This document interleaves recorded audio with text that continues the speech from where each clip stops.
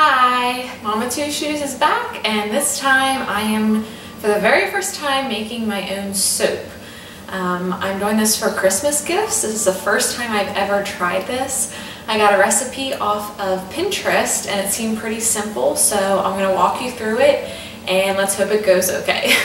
The only things that I needed were the soap, which I bought on Amazon. This is just like the soap base. You can use any kind of soap base you want, but I chose to use goat's milk soap. And as you can see, this is a suspension formula, and all that means is that when you put something into the soap, like I'm going to today, all the little particles are not going to fall to the bottom of your soap bars. They will evenly distribute throughout the bar. I think this is a 2-pound package, so I took it out of the package and cut it into cubes. So I only wanted 1 pound. So there's my 1 pound of soap base. It was very easy to cut. I just used a kitchen knife and cutting board. I put it in a Pyrex because I'm going to microwave it until it melts. And then once I take it out of the microwave, I'm going to add coffee for kind of like an exfoliation aspect, I guess. You know, coffee is really good for your skin, and it'll also exfoliate. I'm just going to eyeball the amount. This is just kind of trial and error, so we'll see. And then the last step is to add a fragrance to it. I bought this on Amazon as well. It's just a vanilla scent from Eternal Essence. You can see that it's going to focus.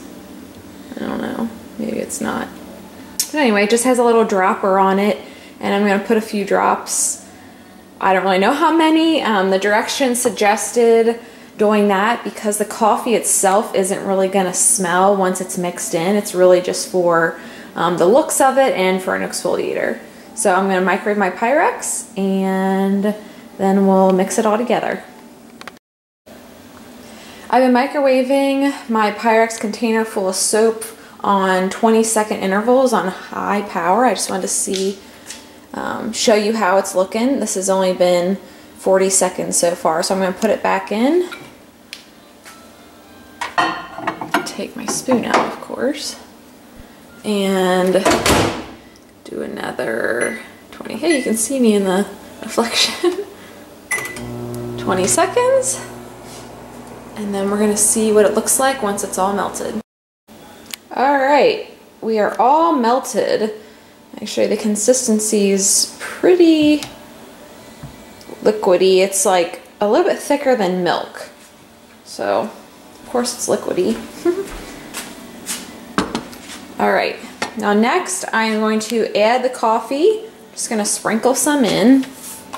Again, I'm just eyeballing this. I've never done this before, so we're just going to guess. There's 1 scoop. Stir it up. Now this portion of it, I know you have to work kind of quickly because you don't want your soap to harden up again. It's kind of hard to hold this steady and stir. Kind of looks like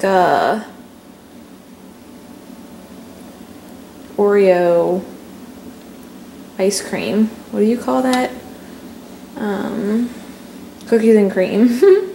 I think that's pretty good. Kind of turn it to a light brown color. Now I'm going to add the oil. I'm just going to add a few drops, and I'm going to go off camera so I can use both hands. Okay, you can kind of tell that I put some oil in there. You see the little droplets? I did about 2 full squeezies of it. I am really messing up on my lingo here. Sorry, you have to excuse me.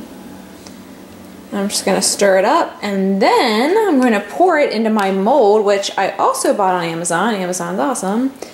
This is just a silicone mold. See, it's really flexible.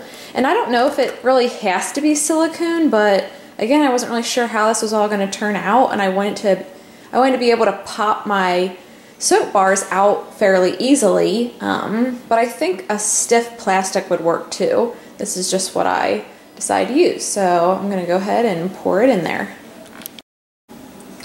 Okay, there you go. Looks like 1 pound of goat's milk soap gave me 6 bars. This is how tall they are. It's kind of hard to tell. Put my finger in there. So, I don't know, 1.5 inches tall.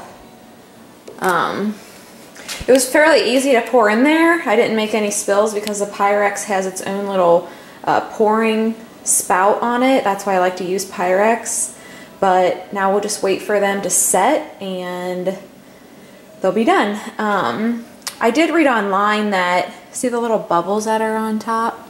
If that bothers you, you can put rubbing alcohol in a spray bottle and just squirt a little bit over top until the bubbles disappear. So it doesn't really bother me. I might try that next time, but again, this was just first time I've done this. So hopefully this was helpful. I'll talk to you guys later. Thanks for watching.